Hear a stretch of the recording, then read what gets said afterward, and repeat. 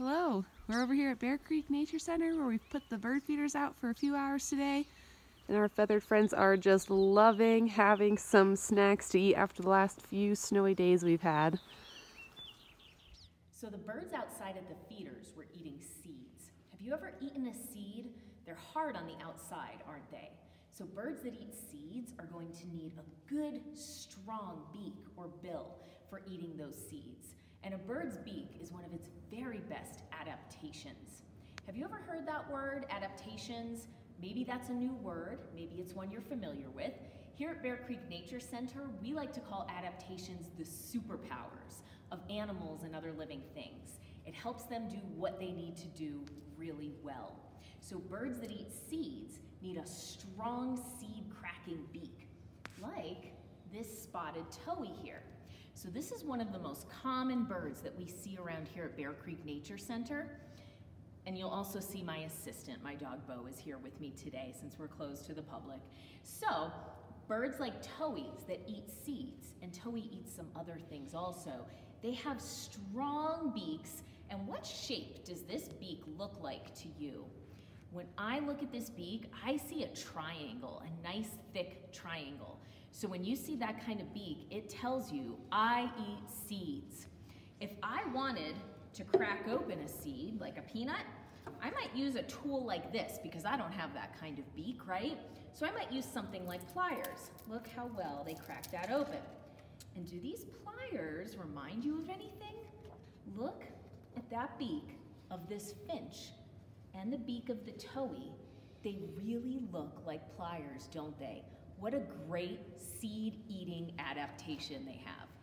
So I'm out on Creek Bottom Trail at Bear Creek Nature Center, and I am looking at a really interesting animal clue up in that tree.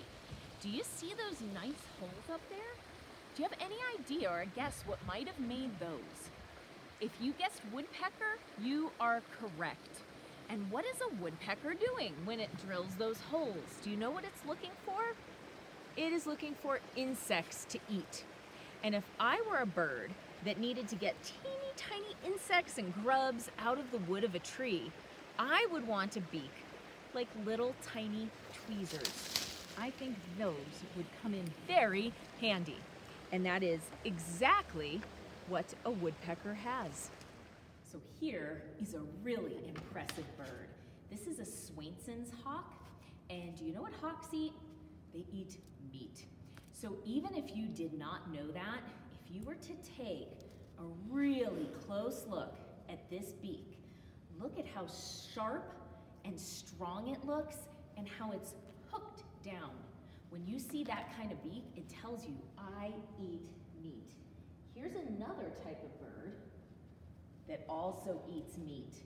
Similar to the hawk, but this bird comes out at night. It's nocturnal. This is a great horned owl. But look at how similar those beaks are. Sharp and hooked at the end. They eat meat. Look out, squirrels and rabbits and small critters.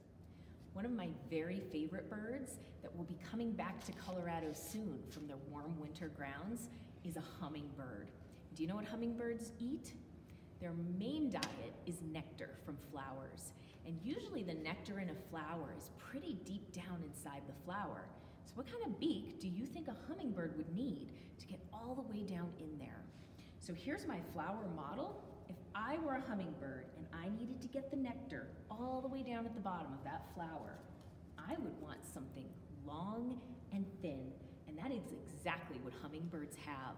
A long, narrow, thin beak that they can get down into the flower where their tongue can dart out and lap up the nectar.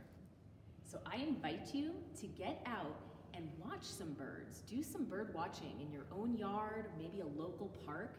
When you do see birds, take a really close look at their beak, at the shape and the structure, and see if you can guess what that bird eats based on its beak. In the meantime, I invite you to download our bird beak matching worksheet on our website, elpasoco.com/naturecenters.